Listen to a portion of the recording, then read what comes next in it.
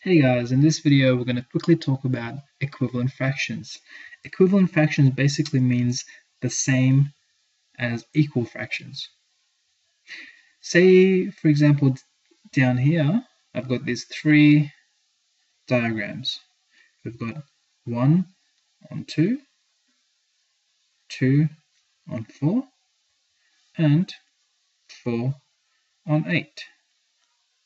If we look at this diagrammatically, looking at these diagrams, we've got a half shaded.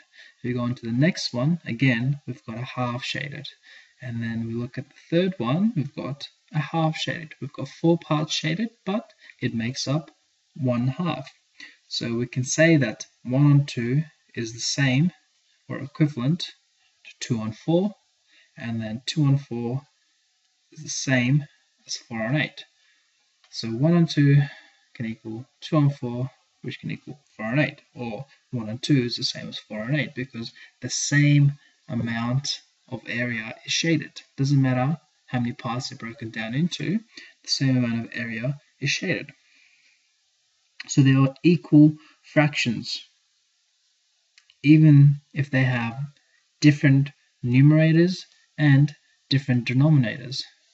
So all these numerators are different and all these denominators are different, but they are still the same, and they're known as equivalent fractions. Let's look at some examples. Say if we had 3 on 4 and we had something like this, and we're asked to fill the missing part. To get to 20, what do you have to do?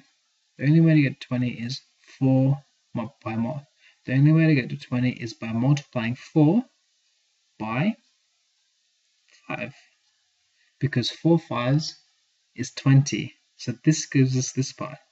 And with equivalent fractions, remember that whatever you do to the bottom or the top, you also have to do to the other half.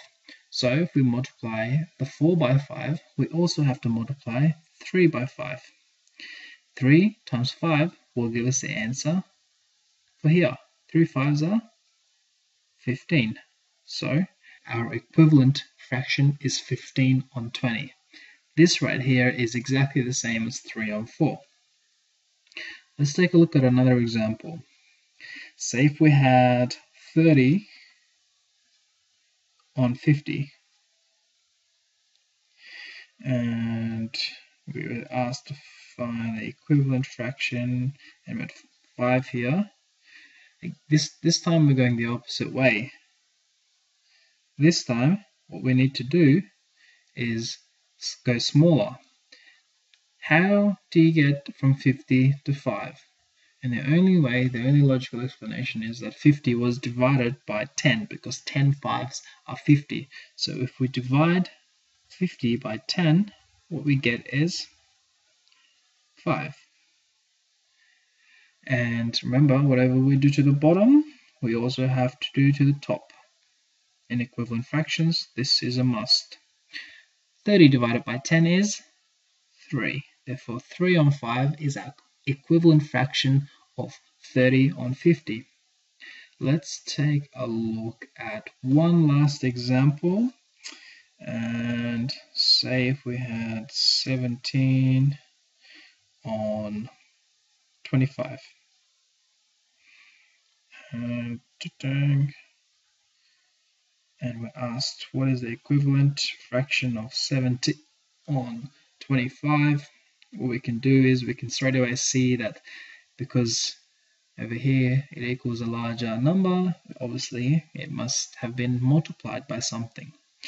What do you have to multiply 25 by to get to 100? And obviously 4 times 25 is equal to 100. So whatever we do to the bottom, we also have to do to the top. We multiplied the bottom by 4, so we have to multiply the top by 4. And that would equal 68. Okay, simple as that. The main things to remember is Equivalent fractions means equal fractions. So for example, this half is the same as this half, even though they've got two parts and we've got only one part here. They are still the same, they're equal. The way to remember for equivalent fractions is EQ equals, okay? Equivalent equals. And then again here, four parts, but still the same. So that's what equivalent fraction means. And the other important thing to note is that whatever, and this is a must, whatever you do to the top, you also have to do the bottom, or whatever you do to the bottom, you also have to do the top. And this is what we did in each of these cases to get equivalent fractions. If this video helped you out, make sure to give it a big thumbs up. Any questions, leave it in the comment section. Thank you for watching.